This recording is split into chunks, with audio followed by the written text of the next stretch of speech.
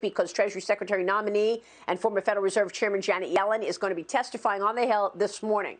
She is expected to urge Congress to pass more coronavirus stimulus in order to avoid a recession. What are you expecting in terms of a reaction in markets from Yellen's testimony this morning? There's been a lot of reaction already, because now we're talking about another $1.9 trillion in spending on top of the fact that we had $3 trillion at the beginning of the pandemic, another $900 billion in December, and we could get a multi-billion-dollar infrastructure deal sometime in the next 2 years.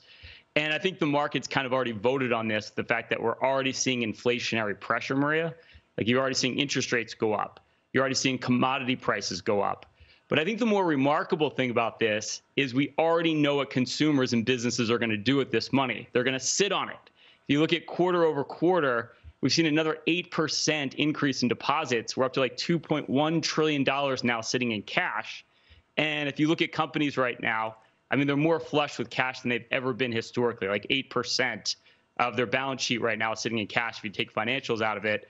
And we know consumers right now are just hoarding that cash, which says to me, we're going to see a huge spending boom sometime later this year, because as the economy reopens, we know Americans love to spend money.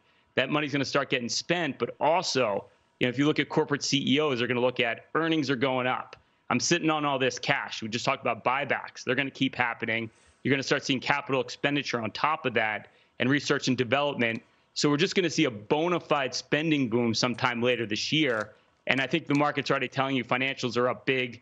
My man Dennis Gartman's always talking about financials. They're up over 19% the last quarter, and material stocks as well. So, going back to what Mark said, this is why you want to diversify right now, because other parts of the market are really starting to move, and they're starting to move predicated on all this spending.